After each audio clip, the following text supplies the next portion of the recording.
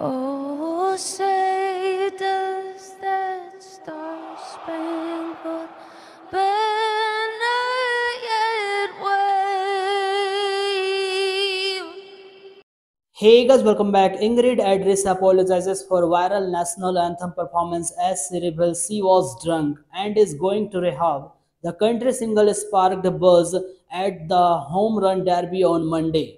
Andress later broke her silence, writing on social media, "I am checking myself into a facility that was not me."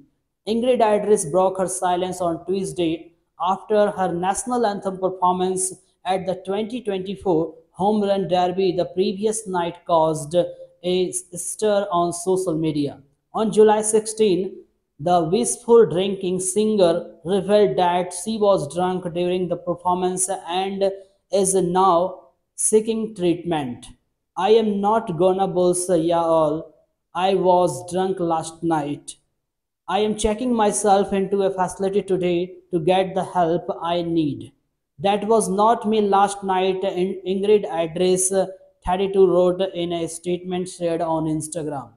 So guys, what do you think about this type of behavior during national anthem? So please comment. I hope you like this information.